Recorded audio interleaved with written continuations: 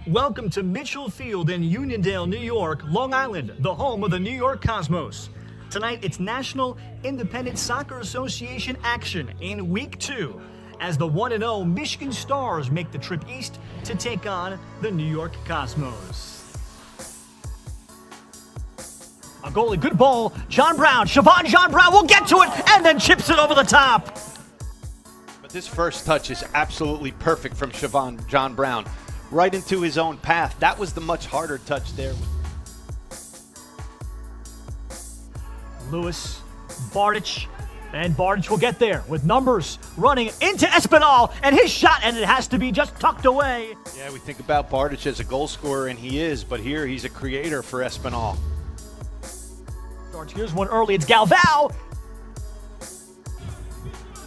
And it's perfectly placed. And Ciagoli. Ball played in.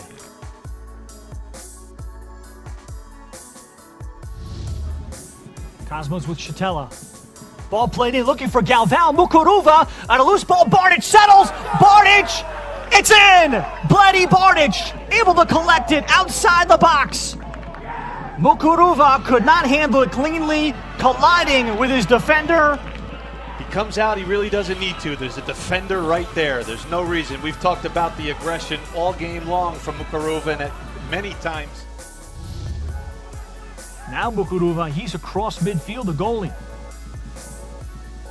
This ball played in a head ball, Cork. Kept out of the 6. Follow-up volley, it carries through, it's pocketed in!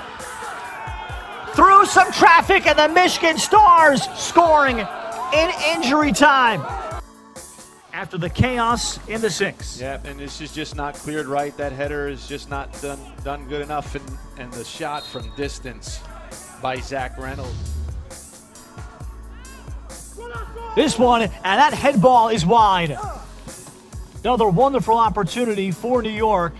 That's it. The Michigan Stars come to New York and are able to steal a draw. The Stars scoring in injury time.